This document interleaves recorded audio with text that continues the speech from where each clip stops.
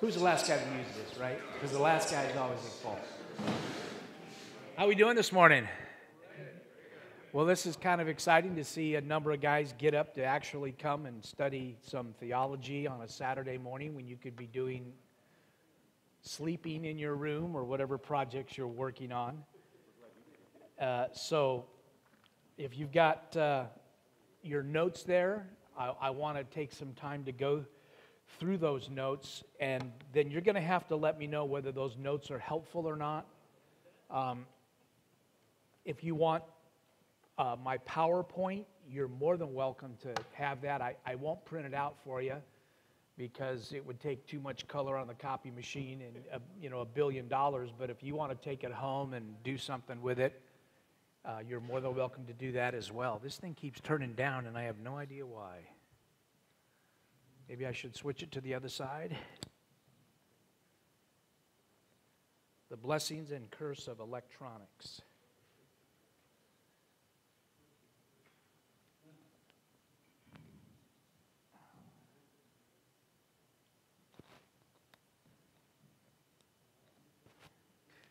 So the first few minutes, I'm just going to give you an overview of Wayne Grudem's systematic theology, a little bit of his philosophical understanding, so that you kind of are aware of kind of where he's coming from. But this is his systematic theology. It's pretty simple. It's a one-volume systematic theology. It's not that complicated. And he's written it in such a way that I think it's accessible to the average dude. And I consider myself the average dude, so it's helpful to me to be able to look at that. Sometimes when you look at other systematic theologies, they're so lost in the language. I'm just like, what is he talking about? You ever felt like that? You read some book, you're just like, oh my gosh, he's using words that I've never, then you got to go look them up, and that requires extra work. And anyway, let's ask the Lord to bless our time. Father in heaven, thank you again for the privilege of coming. And just as we look today at an understanding of this incredible world, Father, that is so different from how we think, but in one sense is like we think. Help us to understand, help us to grow in this, help us to be able to really apply this to our lives, Lord. It does no good to just encourage head knowledge, but Father, I really want from this heart action as well. So let's study well, Father. We'll do this to your glory. Amen. Okay, so let me just give you a little bit of things of what we're trying to do, okay? And then I'll actually get into the notes, and I'll tell you when I hit that. But I want you to understand that there are distinctives of systematic theology and how it should be taught. One of the plain teachings of we want clear bases of what we believe about God's Word. We're formulating ideas and thoughts and trying to understand just exactly what the text is saying. And I am going to be fighting with this thing all day. It just doesn't want to stay. Yeah. If someone could get me a piece of, if they had tape, some kind of a rough tape. Or, let's see, is Dan Kramer here? Hey, Dan, is there any way you can get the other one from the ministry center? Just the lead. I've got the pack back here. But if you do that, that'd be real helpful. Thank you, Dan. So we want to do that. We want clarity and explanation of biblical doctrine. That's extremely important. And you might say, well, I'm never going to be in a position where I have to try to explain to somebody certain things. Well, yes, you do. Anytime you make a statement like Jesus Christ is the only way to heaven, you just made a theological statement. And you're going to need to be able to share that with people and back that up. Anytime you ever say God forgives you of your sins, not only the sins that you committed yesterday, but the sins you'll commit today and the sins you'll commit tomorrow, you just made a theological statement. So understand what we say. And then, of course, we want it to what? We want it to apply to our life. It isn't going to do any good to have just a bunch of head knowledge and not really understand what the text is really saying and what it really means. And then we're going to focus on the evangelical world, simply meaning this, that our goal is to try to take all of Christendom and bring it together because our goal is doctrinal unity. You know, Paul says in the book of Ephesians, till we all come to the unity of the faith. And a lot of people have asked the question, well, what does that mean? How do we come to the unity of faith? And my prayer and my hope is that through teaching and understanding, we might be able to bring about some unity. And there's going to be a difference between Roman Catholics and between Protestants. And people always ask me the questions, do you think Roman Catholics are saved? Well, I answer the question with, do you think Protestants are saved? Because it isn't a matter of what denomination you belong to. What it's a matter of is whether you place your faith and trust in the Lord Jesus Christ. And the Jesus Christ that I'm talking about is the crucified one, who's not the half-brother of Satan, but he is a literal, oh great, thanks. I'm going to unplug here. Turn it off first. Oh.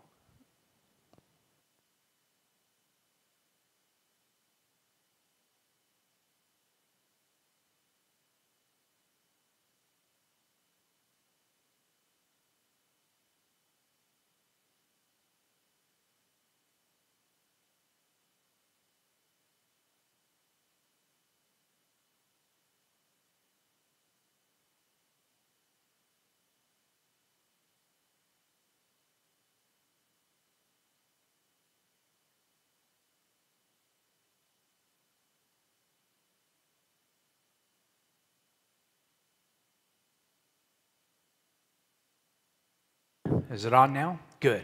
Thank you. And are we recording this or doing something with it? It's okay, it's going out, so all right. If you want to get that, you can look at that.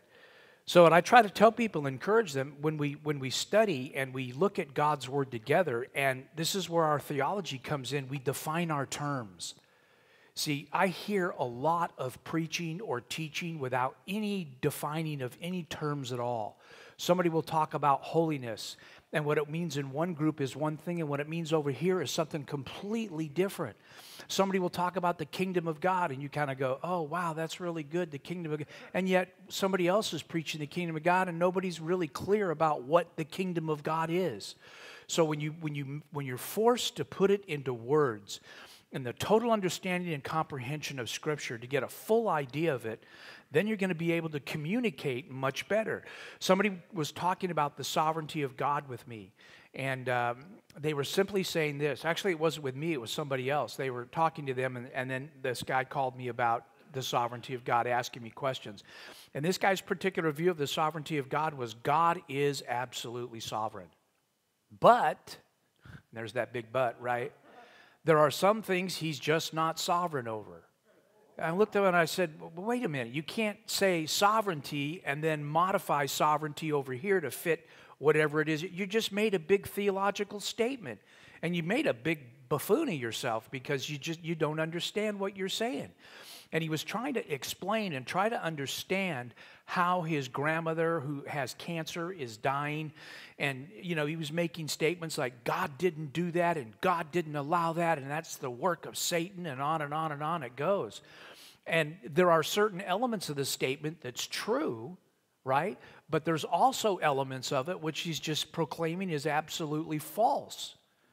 So this is the illustration that I use that when the people try to talk about the sovereignty of God, because let me tell you something, your head and your brain will explode when you try to comprehend God is the author of everything that has come about, and he is in absolute control, but in such a way where he is neither the cause of evil, nor does he violate certain aspects of the creature's will. And in addition to that, he uses everything to come about for his glory. So I look at the most wicked thing that happened on the face of the earth, which is what? The death of our Lord Jesus Christ. That is the most wickedest evil that ever came about.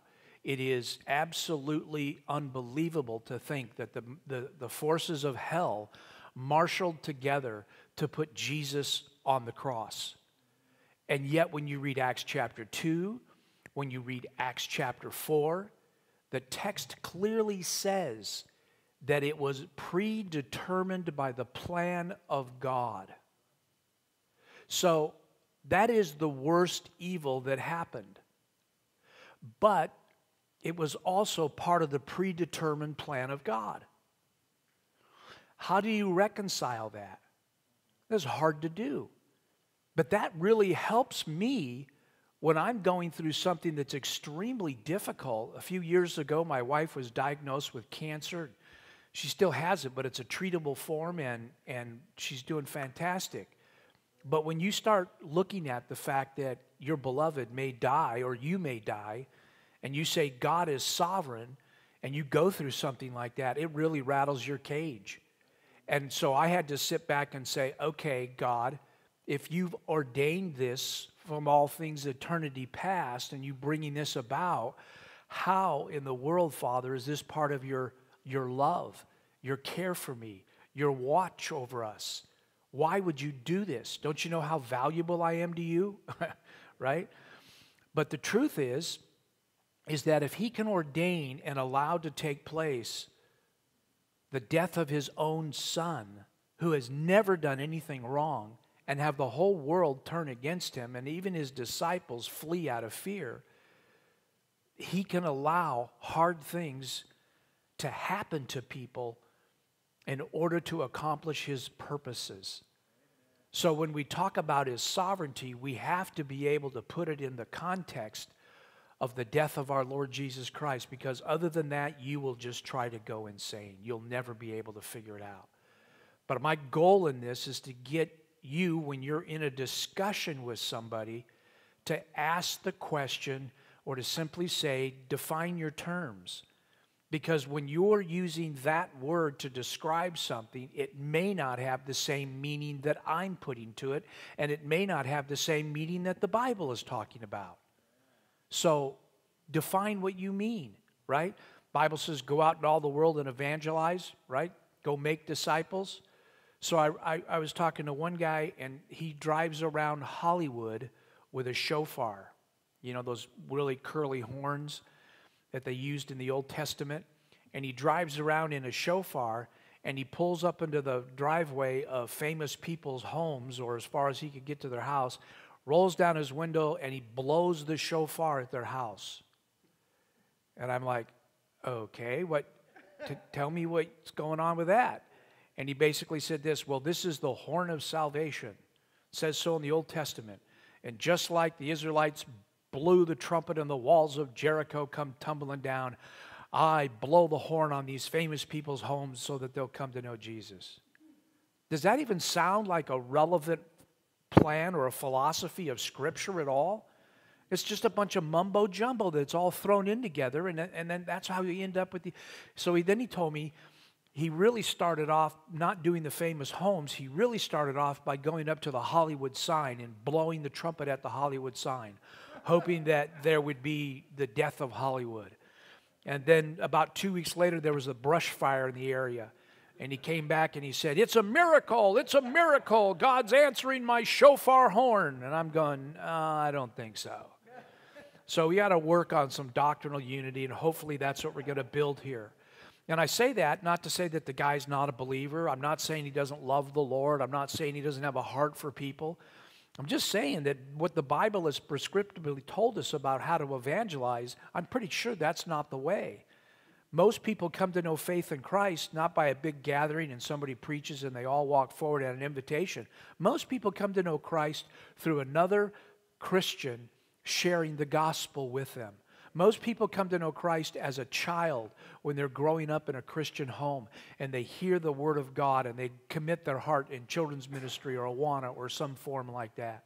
And then some do come to know the Lord as full-blown adults. And my parents rededicated their life at a Billy Graham crusade. So I'm not saying that it's wrong.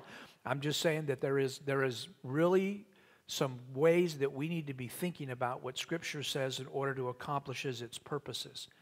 Titus 1:9, holding fast the faithful word, which is in accordance with the teaching, so that we will be able both to exhort in sound doctrine, so that's what you want to be able to do, sound doctrine, sound teaching, but not only that, you're going to refute those who contradict.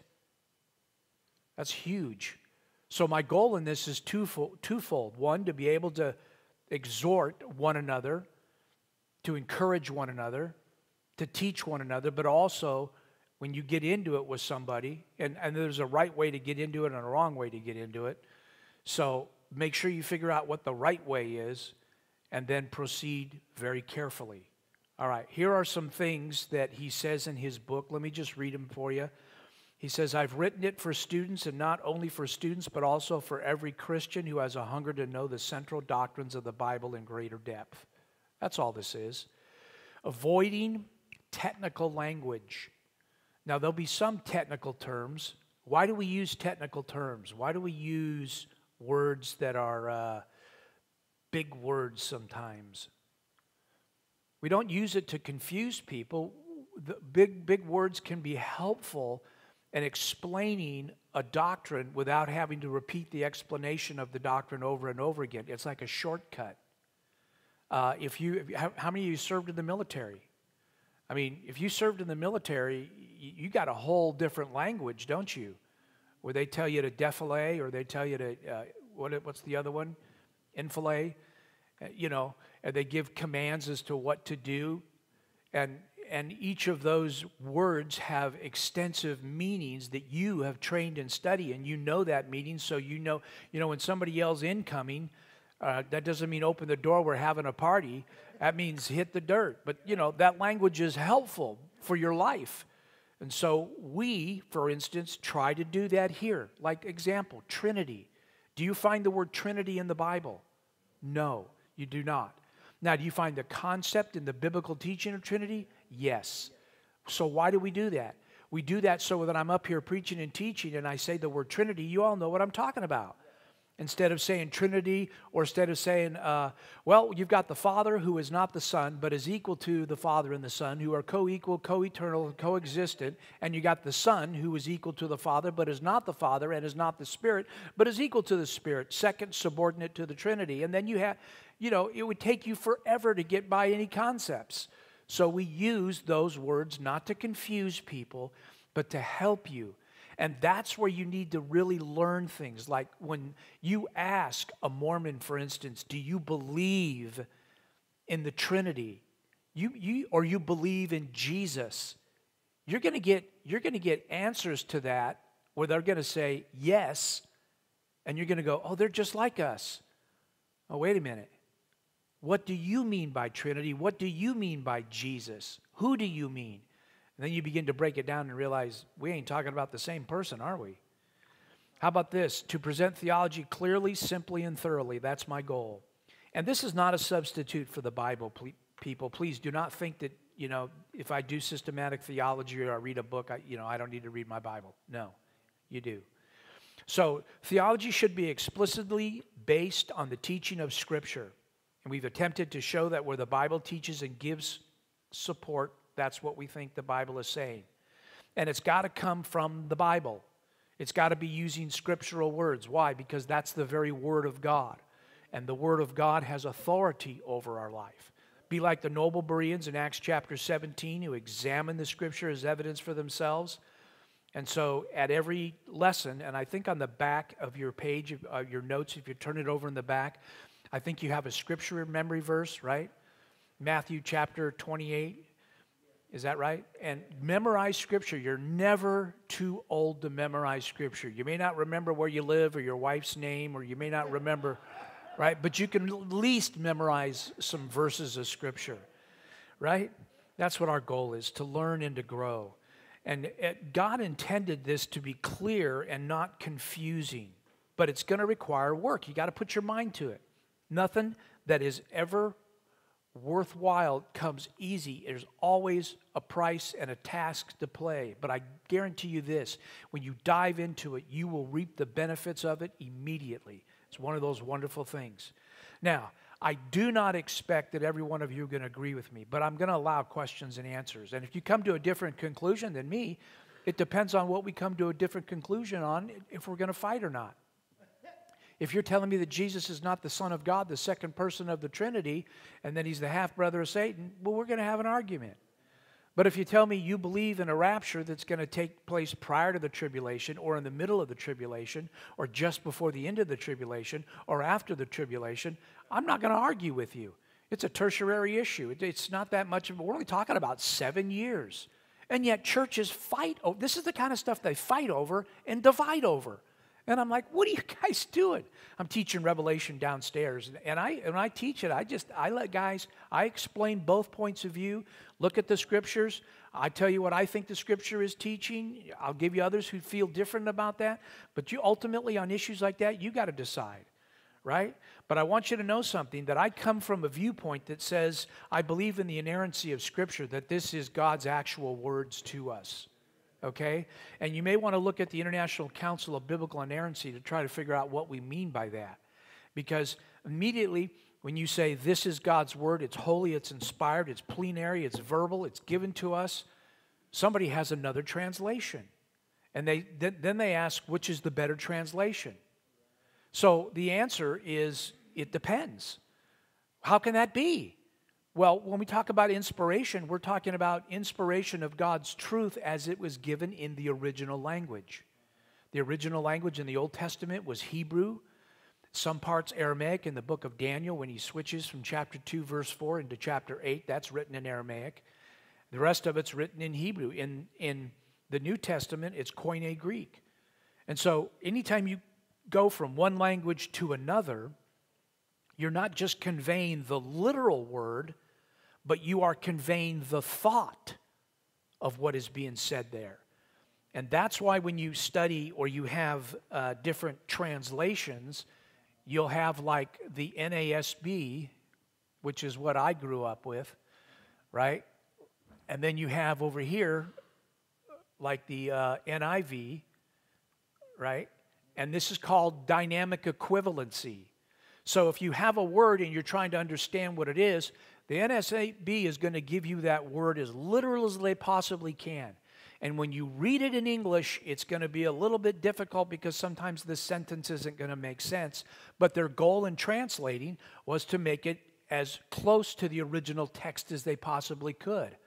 So, here you have the manuscripts up here, and they're doing it as literal as they can, where perhaps the NIV is trying to make it more accessible and understanding to man, so they're going to give you the equivalent dynamic as best they can. And then you have different translations that fall in between here. By the way, this is not paraphrase. Paraphrasing even goes farther than this. So if you have the Phillips, or you have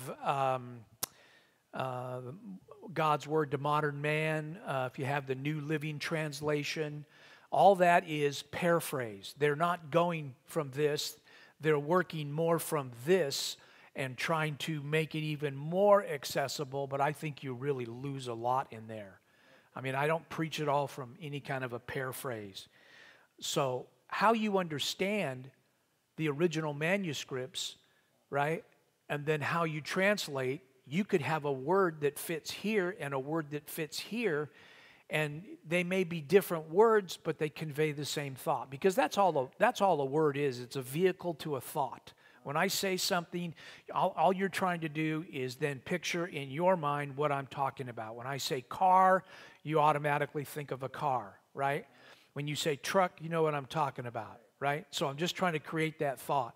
So I believe this, that these books right here in their manuscripts are absolutely inspired. Now, we don't have any original copies. We may have one, maybe P46, which is a manuscript that dates back to the 2nd century. So it could be an original of the Apostle John, but it's just a fragment. And you can imagine why we just have fragments. I mean, it's been 2,000 years, right? I mean, you try to save a piece of paper or a newspaper or whatever you wrote on for 15 years, and you look at it, it's all yellow and washed out, right? And then manuscripts also have families, that is, regions where they came from.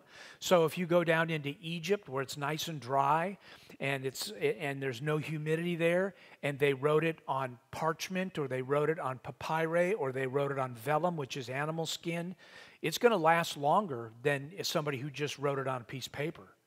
And then you have like Qumran, which is near the Dead Sea, that's dry. So they collect manuscripts from different areas of the globe, all around the globe, and then they compare them. And you will find there are really no doctrinal differences in any of the manuscripts. Now, are they all identical? No. There are some that are misspellings. There are some where one number is given and another number is given that could be what we call a scribal error, right? But we also simply say this: when that takes place and that happens, we've discovered that like 99.9% of the manuscripts are in total agreement, and there's only a few that are what we call variant manuscripts that may not have the exact same word. But however you look at it, it doesn't affect what we believe about inspiration in God's Word. So, is this God's Word? Yes. Is it inspired? Yes. Right? God said this, thy word have I hid in my heart that I might not sin against thee.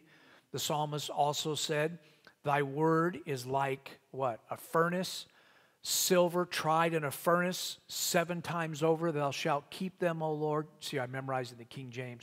Thou shalt preserve them for this generation forever. So we believe theologically in the Word of God. I want you to understand that. I also come from a Reformed theology background, and many of you may be wondering even what that means, but we had 500 years ago, we had a Reformation. The church just used to be one conglomerate called the Roman Catholic Church. Well, there was a split in 1000 AD, and in 1000 AD, part of the church went up into Russia and became what is known today as the Eastern Orthodox Church, the Russian church. And then the church in the West went down south to Rome, and it became the Roman Catholic Church. And as the teaching of the Roman Catholic Church began to skew away from Scripture, a group of men called reformers who were about 1500s, 1600s, broke away, and a man by the name of Martin Luther, not Martin Luther King, but Martin Luther, broke away and began to teach justification by faith, and disagreed with the Catholic Church and went head-to-head with the Catholic Church, and they disowned him and wanted to put him to death at several times. But God greatly used that man to break the doors open of salvation. Why? Because he believed, and he went back and he translated literally the Word of God, word for word in the German language, to understand how to get saved. Because when the church wouldn't let you have a Bible. In fact, he went down into the basement of one church where he was residing at and studying, and he found a copy of the Bible. But it was chained, if you will, to the bookstand. In other words, you couldn't take it out. And I don't remember the story if he stole it or he just sat there and copied it, but he wanted to know what God's Word said. And the Catholic Church does this. You do not have the ability to understand the Bible. So we're going to develop a teaching on the basis of the Bible, and then you get to look at our teaching. So when they would tell you that the Bible is inspired because it follows the teaching of the Roman Catholic Church. So when you look at the Roman Catholic Church, the trouble is this, is that here's the Word of God as the standard, right? Standard just means rule, or sometimes you hear the word canon. It means the standard. This is the standard, the Word of God. This is truth. But here's what they do. They put the church over the Word of God. So you don't start here, you start here. How many of you grew up Catholic? I know so many people grew up Catholic and I never knew that was in the Bible. Nobody ever told me that. But I could tell you what a cardinal sin is, a venial sin. I could tell you what a peccadillo is. You know, they didn't learn God's Word. So we're going to understand what God's Word says. So that's Reformed theology. But if you can see this sign, can you see this back there, that the sola scriptura? These are the 5 things that came out of the Reformation. Sola scriptura, these are all Latin terms. Latin just was the language of theology in that day, and study and law. It just means Scripture alone, right? Then we also believe in faith alone. If you're going to be saved, you have to have faith and trust in Jesus Christ. And it's not by your works, right? So when we say faith alone, we say faith alone, but a faith that is not alone. Because the nature of saving faith, James is going to tell us, what? Has works involved. Those works don't save you, but they validate the fact that I've come to know Christ. Sola grata, that is grace alone. We believe in that. We believe in sola Christoris, Christ alone. There is no other Lord for salvation. and then sola de gloria, which simply means to God be the glory. So those are the 5 things that came out of the Reformation. They're all limited, or they're all given to us here. But we also have 5 distinctives of theology. One is called total depravity. How many of you have ever heard that term? Some of you have. I don't necessarily like the word because what we're saying is man is depraved. And when you say total depravity, you tend to think that God is saying everybody's depraved. Well, what we mean by is this: everybody's a sinner and man has a total inability to save himself. That's what total depravity means. Salvation, when we talk about the sovereignty of God versus human ability. Okay, I believe in the sovereignty of God, that God is actually sovereign over your salvation. In fact, when we look at the doctrine and understanding of salvation, I don't think God's up in heaven, sitting up in heaven going, oh, man, I so wanted that guy to come to know me, but he just wouldn't listen. Well, that may have been one aspect of God's will, his will of desire. But when you look at salvation from the decree of God, that nobody's in heaven who shouldn't be there, and everybody who should be there is there. Why? Because he chose you in Christ before the foundation of the world. Well, how can that be? I don't know. I'm just telling you what the Bible says. And if it says he did it before the foundation of the world, regardless of whether it fits in my mind or not, I'm going to believe what he says. Right? Right? Okay. Atonement. Limited. Is the atonement limited? This really throws people off because, again, when I say to people, define your terms, and then they go on to define limited atonement, and it's not what it's talking about. The atonement, the death of Jesus Christ, the atonement is a word that we use. It's a biblical word too. We mean this, is that God provided a universal provision for all people to be saved by. Jesus said, whoever comes unto me, right? Whosoever believes shall be saved. Does that mean that everybody's saved? No, it's limited. It's universal in its provision for everybody, but it's limited in its application. Only some get saved. How about election, predestination? It's the one that always gets me, is free will. When you talk about the doctrine of election, and I don't fully understand it, but I'll do my best to try to explain it. People say, well, what about the free will of man? What about it? Well, doesn't man have free will? No, he does not. Well, what do you mean man doesn't have free will? Because the Bible says man doesn't have a free will. The only people that ever had a free will was Adam and Eve. They were the only ones who were created, put in a garden, had done nothing good or bad or right or wrong, and yet they had a choice between whether they were going to obey God or disobey God. You say, well, don't I have a free will? Not in the total freedom. Why? Because you're born and you're dead in your trespasses, in your sins. So your will is already bent. It's already going to go the direction of sin. So when we talk about man is totally unable to save himself, we're talking about the fact that God has to come down. God has to, as Jesus said in John 3, what did he say to Nicodemus? You must be born again, or literally born from above. Meaning that God has to come down and quicken and regenerate your heart because you're dead in your trespasses and sin. You then respond by faith and grace and belief and trust.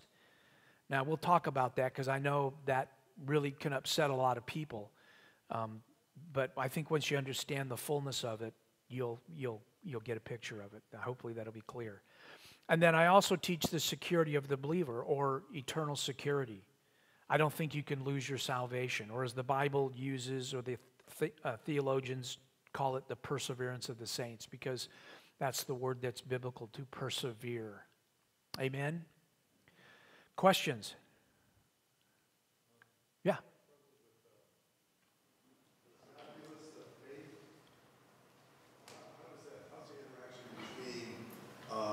We have greater faith, and God gives us greater faith. Yeah, so you're talking about the word faith, and now you got to put it into a context, because faith, right, again, in Hebrews chapter 11 says what? Evidence of things hoped for, right? So that kind of faith, but there's also saving faith, which is, I think, what you're getting at. Does God supply me the saving faith to believe? Is that the question? And then how does it play into my decision? Your maturity? Okay. Okay, so you grow in faith. So there's an aspect of you continually growing. And faith doesn't really grow like that. It kind of goes like this. You know, do you know what I'm talking about? Yeah, that's how it goes. But when you look at where you started here, you look at where you go here. And faith cometh by hearing, and hearing by the Word of God. So without this book being put into your life, you're not going to be able to go forward. You're going to atrophy and go the other way. And you hear a lot today, and the term that's real popular is deconstructing my faith. You ever heard that term? So-and-so, the prominent Christian, is now deconstructing their faith. It's just another term for apostasy. They're walking away from Jesus. But Jesus said it would be that way, didn't he? I mean, read the parable of the seed and the sower. Parable of the 4 soils. How many of those soils actually knew Jesus and were saved? Well, I think it's just the last one. The one that believed it, the one that received it, the one that trusted in it, the one that walked by faith and produced fruits.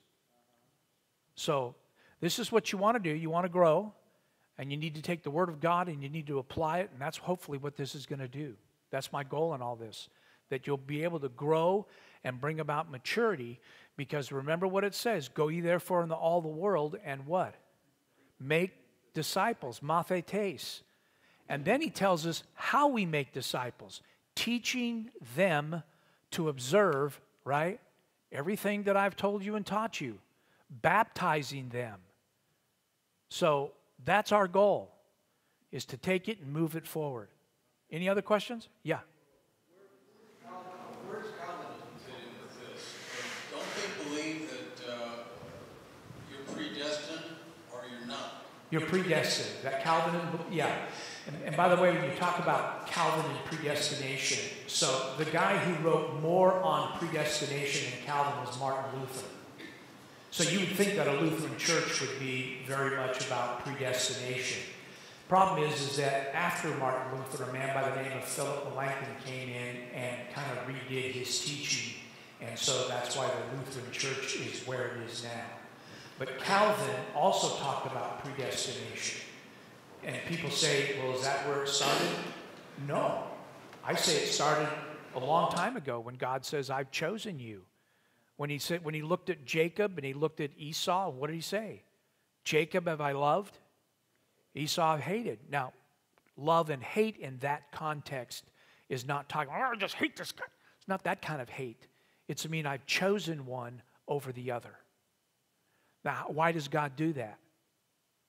Why does he choose one and not choose another?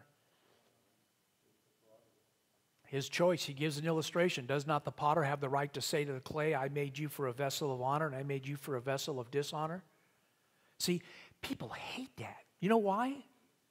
Because it rubs up against the autonomy of my will, saying that God has a right to do with my life whatever he chooses. And man is shaking its fist at God, saying, you don't have a right to do what I want.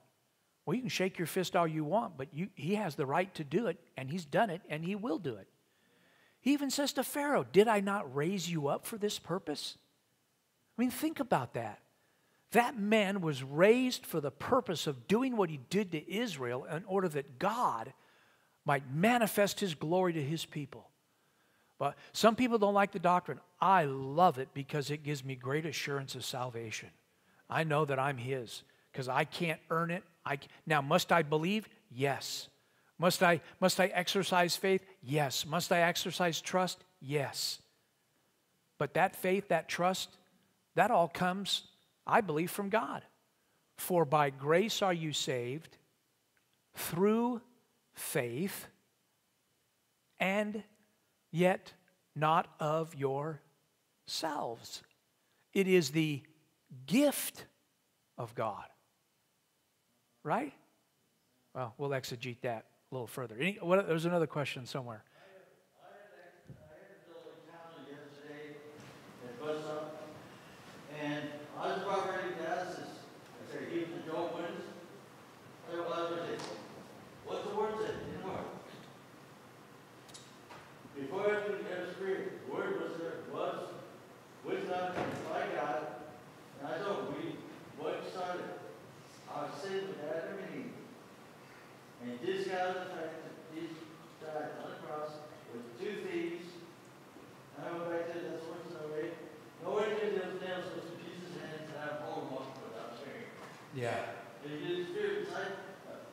So I came up, and the light went up because he was already dead. I was anyway, he said, "Oh." Yeah.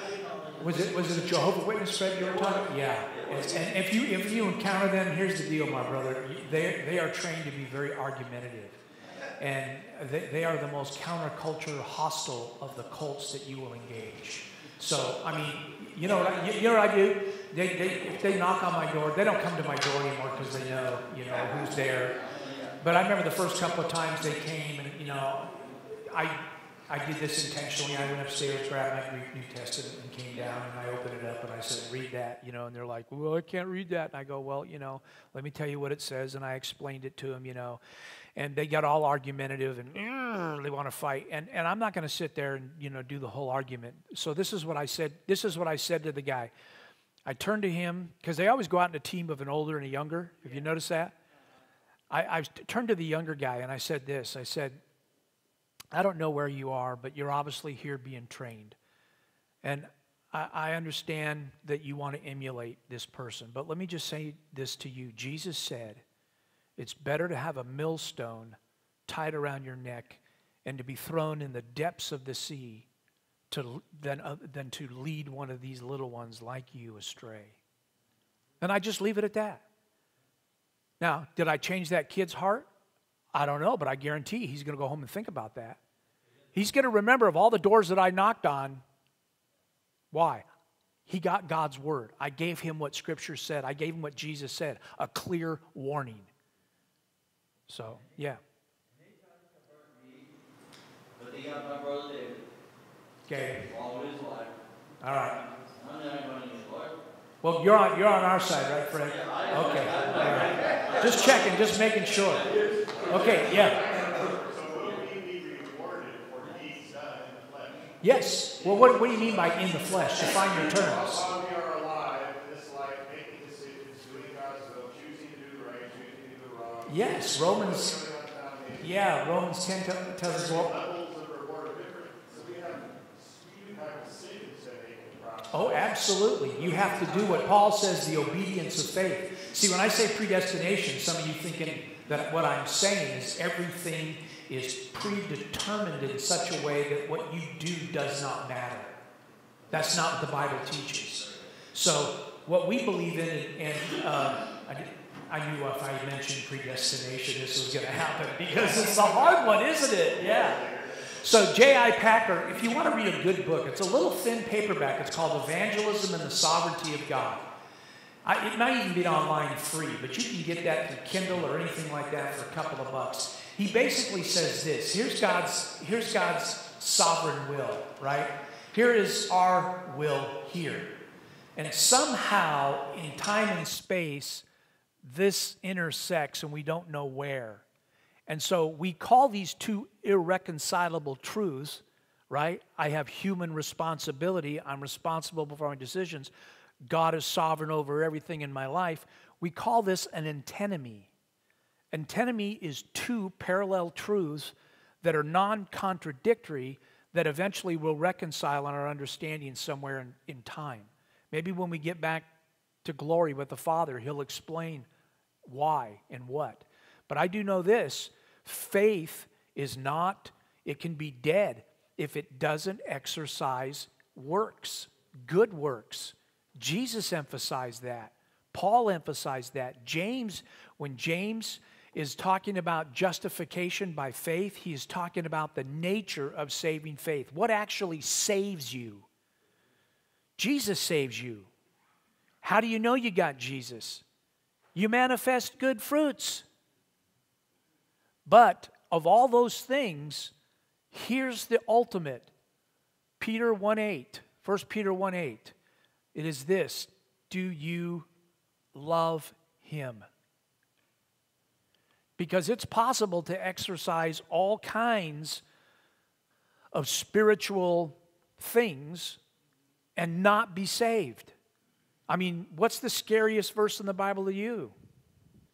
Matthew chapter 7. Many will come unto me that day and say, Lord, Lord, have we not? And they go through a whole litany of things that they've done.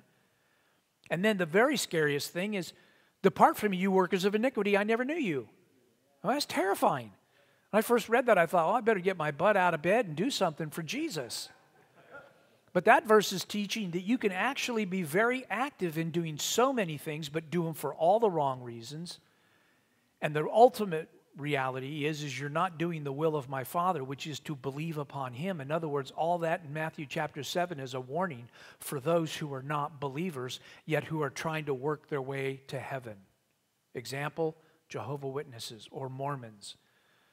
Man, I'm so glad. It's such a relief to know that I don't have to work my way to heaven. And it's such a relief to know that my heart has been regenerated, quickened, made alive by the Spirit of God. And now it is my great joy and pleasure and my desire to do that for the glory of God.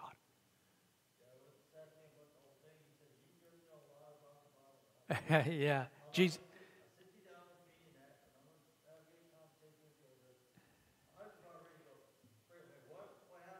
With the fellowship with the life and Yeah.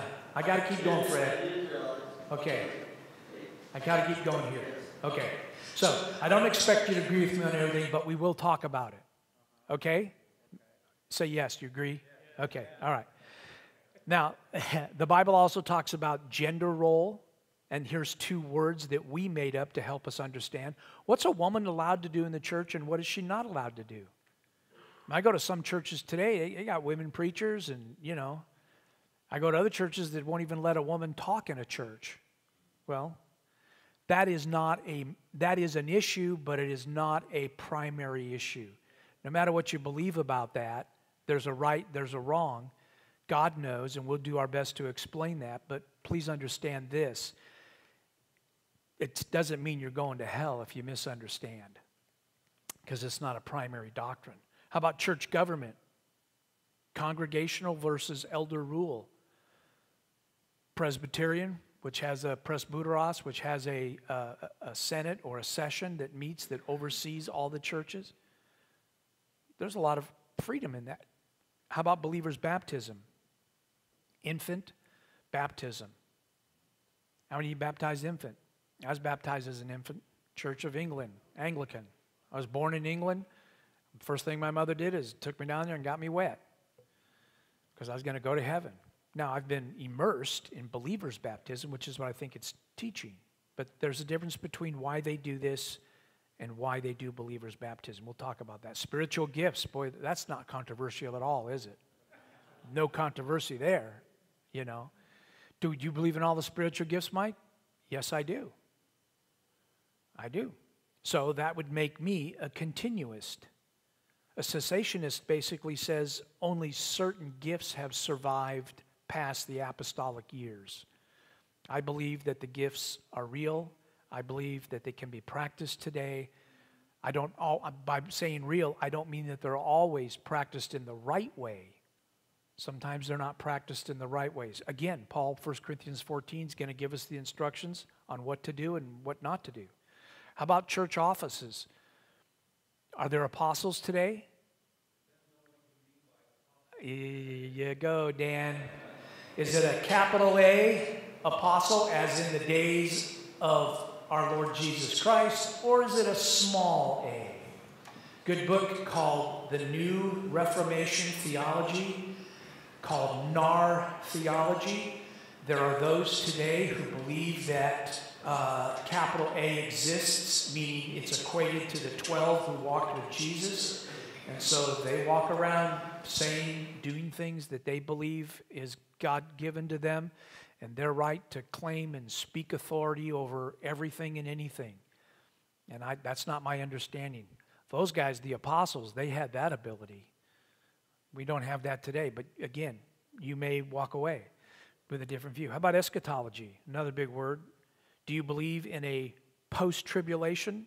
Meaning, see, those are technical terms, but Jesus will come after the tribulation and we'll have a millennial kingdom, a 1,000-year millennial kingdom. When does Christ return? When is there a pre-tribulational rapture and a pre-millennial return of Christ? Millennium meaning 1,000 years. So if we had to draw a chart of what eschatology just comes from eschaton, which means last, and ology, which is the study thereof. And this is a horrible eraser, isn't it? Just smears. But when we talk about eschatology, we talk about, the death of our Lord Jesus Christ. We're living here in this church age right here. Until the return of Christ. Christ will come down and return. Now here's the question. What's this called here, by the way? The second coming. All right? Now, after the second coming, is there a 1,000-year period which John talks about in Revelation called the millennial kingdom? Two viewpoints. Some say yes, some say no. But also, there are others who say there is a 7-year tribulation that is going to take place. But prior to that, there's going to be a secret taking away of the saints on the face of the earth, and this is called the rapture. Rapture is not a word you'll find in the Bible, but it comes from the French. Rapture means to catch away or taken away. And the moment we start talking about eschatology, we're talking about Jesus coming here and here. This is a secret catching away when everybody will be sitting there, and one day the trumpet blows and whew, we're out of here. And there's nothing but lost people on the face of the earth. Then we go through this 7-year period of the tribulation. Then comes the second coming of Jesus. So, do you believe in a pre-tribulational rapture? Do you believe in a mid, meaning in the mid of the tribulation? Do you believe a pre-wrath position, what happens right here just before the final outpour of God's word? Or do you believe in a, what we call post-tribulational, or only one second coming? So over here, the first coming of Jesus is his birth. And over here is the second coming. Are there any other secret comings or mid comings or partial comings of Jesus? We'll talk about that. Oh, and that'll be a good day. Hang on just a minute. I'll go ahead. Yes, you accept minority views on the book of Revelation, because I have one. I am a partial preterist. I believe that the events in the book of Revelation, except for the new heaven and the new earth, occurred in the first century AD. I believe the book of Revelation was a Right, that's a preterist viewpoint that looks at Matthew chapter 24 and says that it's mostly historical. I would say some of it is historical and been fulfilled, but I also believe that there is yet some to be fulfilled. We'll talk about that because there's the futurist view that looks just at the future. There's the preterist view which looks at everything in the past, saying it all happened and was fulfilled in 70 AD when Titus came in and laid bare the city of AD, not AB. I can put common error. I can do that. After birth, yeah. Yeah, that's a good question, Trent. Yeah, we'll talk about that. Yeah, quick, I gotta hustle. What do you think of the theology of purgatory? Purgatory? Yeah, you're there. You're going there. Nobody in the room, just you. No, we'll talk about purgatory, but yeah, that's one of those things that the Catholic Church. Remember what I talked about? How they don't teach the Bible. Trent, last quick. I gather you're Calvinist, not Armenian. Yes, if you want to put me in a classification, I'm Reformed. I'm a Calvinist. But I'm a warm-hearted evangelical Calvinist that believes you ought to go into all the world and preach the gospel. See, yeah, Arminian is after Joseph Arminius. Armenians are the guys that have the good food, but Arminius is that other brand of theology that says it all depends upon you. But we'll talk about that. I hold to, see, when I go to Ethiopia and I preach the gospel, I beg people to come to know Jesus. Because if you don't believe, place your faith and trust in Him, you're not going to get saved. Problem is God didn't give me a book about who's saved and who isn't saved. So my job, He didn't tell me to go try to figure that out. He told me to go preach the gospel, Mike. Build relationships. Love your neighbor. Love your enemies. Love your friends. Share Christ with me. But here's the beautiful thing. I can preach for 100 years, and if no one comes to Jesus, when I stand before Him, He's going to say, come into my kingdom, Son of God, because you were faithful to me to the very end. I mean, we're going to be living in a day and a time when we preach the gospel, and there's not a lot of people who get saved. And it ain't too far away where we're going to be preaching the gospel, and they're going to come and they're going to pst us out of here, put us in jail and in prison. I say, that happens? It happens. We haven't failed. God's word hasn't failed. Yeah, definitely. Okay, let me get this real quick. Application to life. Theology is ultimately an application that grows and worships, pleases, and glorifies God. Amen to that. I do not believe God intended the study of theology to be dry and boring. Theology is the study of God and His work. It is meant to be lived and prayed and sung. True theology is teaching which accords with godliness, and a theology, when studied rightly, will lead to growth in our Christian life. If you're looking at your papers, I haven't even started on that yet. I'm so sorry. Our goal is to teach it in an evangelical world. I'm not a liberal in theology at all. In fact, the only other place that God says to be liberal is to be generous in your giving. I have a high view of Scripture. I'm also, like Dr. Grudem, a conservative evangelical. I believe the Bible is inerrant, authoritative, clear, and sufficient.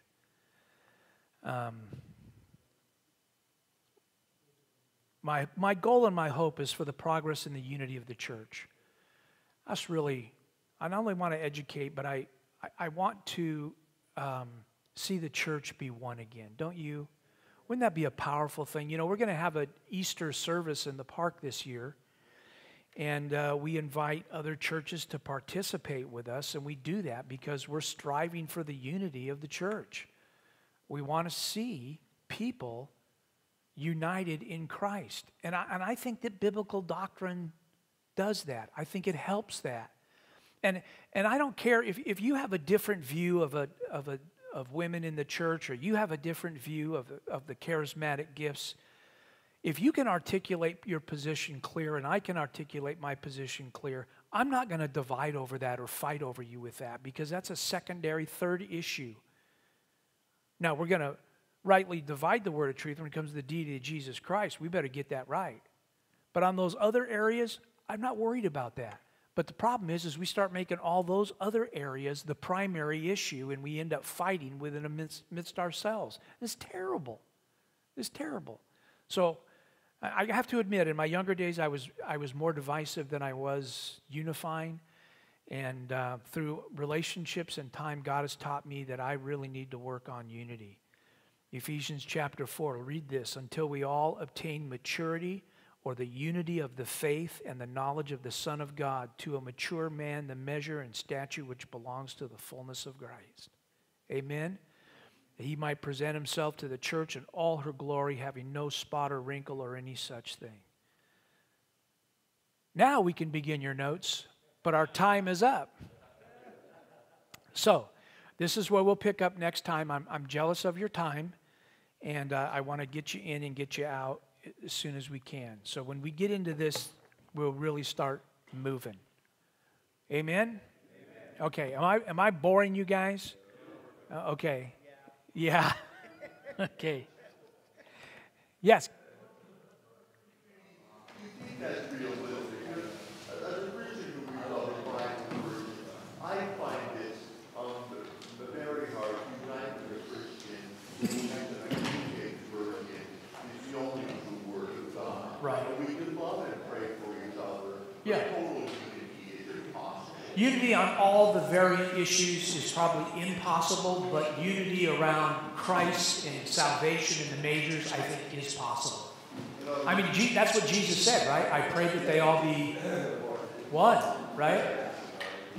That's the downfall of Protestantism, is that everybody thinks they've got the right to just isolate and insulate from everybody else and do what they do. But don't think for a moment that the Catholic Church is unified. You go to the Catholic Church down in South America and the Philippines, it's a very different experience than it is here in America. In fact, many Catholics feel that American Catholicism is absolutely the weakest form of Christianity. But in the Philippines, man, I mean, are they hardcore Catholics down there? I mean, hardcore. They hold to that teaching. They put the fear of the Pope inside of them, and man, they talk about the treasury of merit, which is nothing more than how you get out of purgatory. They're hardcore about it. They actually crucify people down in the Philippines. They have stainless steel nails, and guys volunteer, and they actually pierce their hands and hang them on a cross vicariously. I mean, how messed up is that? But they do it. You just go online. They do it every year. But that's for parades. That's for what? Parades. Yes, it is for parades. The worst traffic jam I ever got into was in the Philippines. I was just trying to cross the street and go to the hospital, and all of a sudden there was like thousands and hundreds of thousands of people in the street. I go, what is going on? I was there, and Danny and Philippa were in the hospital. Actually, it was Izzy, and I was trying to go see her. And as I was trying to get across the street with my wife, there was this huge, massive prayer. What is this? And then here comes this statue lifted up on a podium, and it's called the Black Jesus. Not that Jesus is skin-colored black, but the Black Jesus, because this church had caught on fire, and everything burned except the Jesus. But the Jesus did get black. He was charred. And so they worship that. They venerate that. He comes through, and man, they are worshiping him. And as he's walking through the streets, people are throwing personal objects of cloth, T-shirts, underwear, whatever. They throw them up to the guy who's riding on the top. He rubs it on the Jesus and throws it back to you, which means you're going to be protected from whatever bad's going to happen to you. Huh? That's not an idol. No. Yeah, now we're going to start doing that on Sunday, by the way. All right. Money, yeah. You throw money up. Yeah, there you go, yeah. And you might do that. Yeah, okay. You want to close this up then, Kurt? Or? Okay. Want to see pictures of my grandkids? Again. Thanks, Mike. Lord, we thank you for this day. I thank you for each and every guy that's here. Pray that not only within this room, but wherever this message goes, because it's being streamed, Lord, that